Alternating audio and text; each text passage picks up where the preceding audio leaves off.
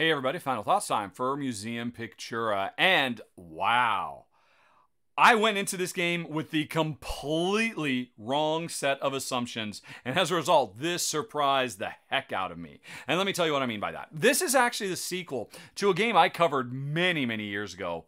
Geez, I feel like maybe like 4 or 5 years ago, called Museum, which was also set in the roaring 20s. It was also about players running museums. In that game, you were doing more archaeological based rather than painting based museums. And it was also a game all about card drafting from cards around the world and putting them on display and trying to get collections and score points. So on the surface, I mean, and it even featured this really cool idea of, hey, when you discard cards to pay for other cards, they go into storage and then other players can actually use them.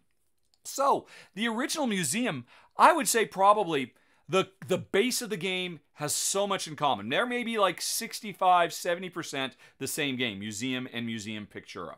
And what I assumed was Museum Pictura, which is so, because the thing is, Museum looks like a really, really lightweight, family-friendly gateway game, but it had a real surprising amount of depth. It could be incredibly crunchy as you are trying to figure out, with every single card you try to draft, just, okay, what am I trying? Do I care more about the location this is from? Do I care more about the, I forget, here they're called, you know, the era it's from and the type of art. There were two different things, but every card in Museum and Museum Pictura has two different ways it could go towards building a big collection that you can score a lot of points on by putting it on display in your museum. And in both of these games, it is so hugely important to think hard about what are you trying to grab right now? What are you trying to grab for end game goals? What are you trying to grab to keep away from your opponent? When is it worth sacrificing to go into their basement so that you can get stuff that they jettisoned because it's perfect for you and they never knew? So both games share that same core DNA.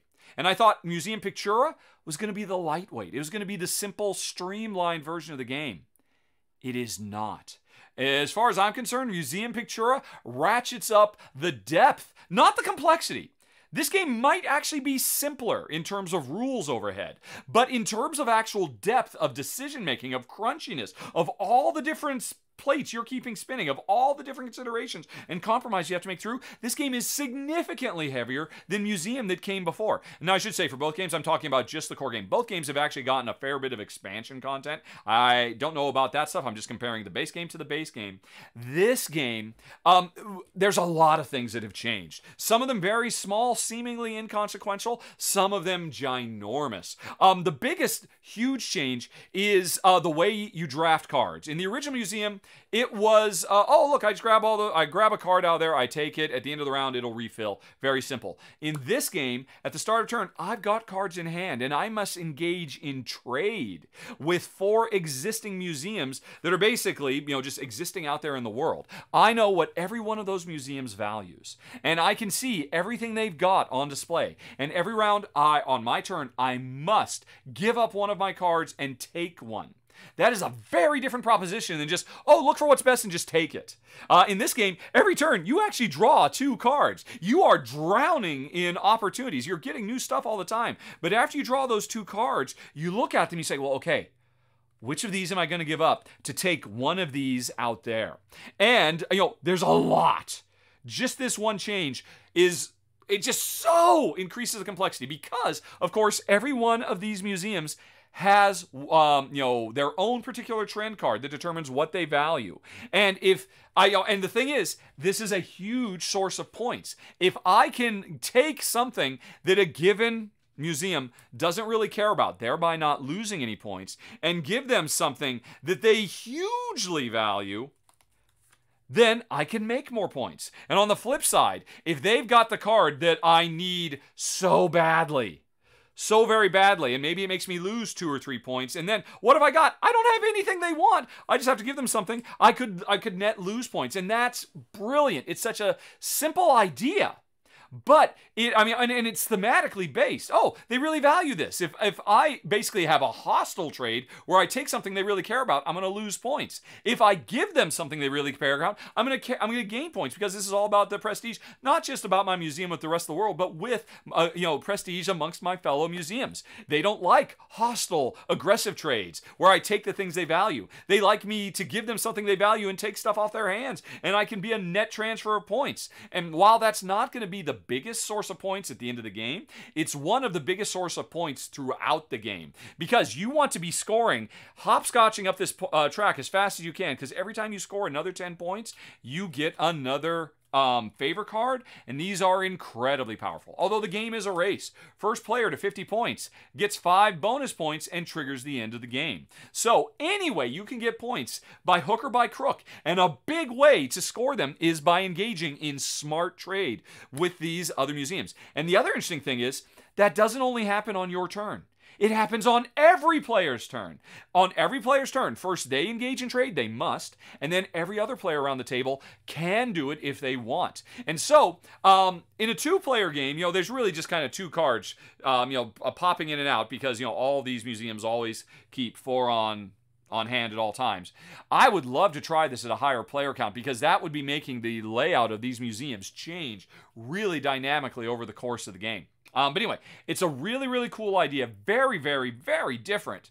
It's interesting for me in Gen 2, we mostly play 2-player games, so we rarely get to play games that have a lot of trade where, why am I going to give up? What do I want in trade? Here, it's just woven into the DNA. Every round, you're engaged in multiple trades with a third party, and it's brilliant. And it is so much deeper than a traditional, I'll just look at all the cards and I'll end up taking that one. Nope, you draw 2. You're always getting 2 new things, and then you're like, okay, well, surgically, what will I get rid of to get something new? Bearing in mind the existing traits that these museums have.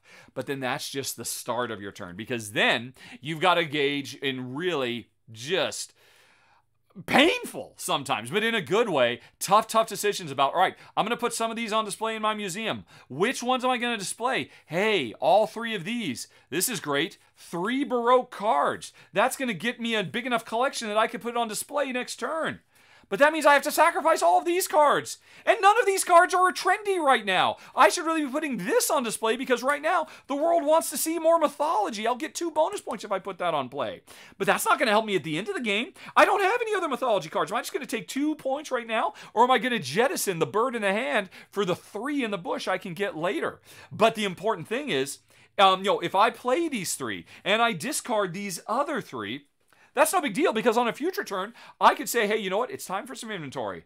I'm just going to grab all my cards back, and then suddenly, boom, I got a huge hand of cards, and I could start building it all over again. This is such a wonderful hand management system overall, because it feels very, very different than other games of its ilk, like, say, Concordia, that have this kind of flow that, I've got a bunch of cards, sooner or later I'm going to play them all, and then I've got to get them all back.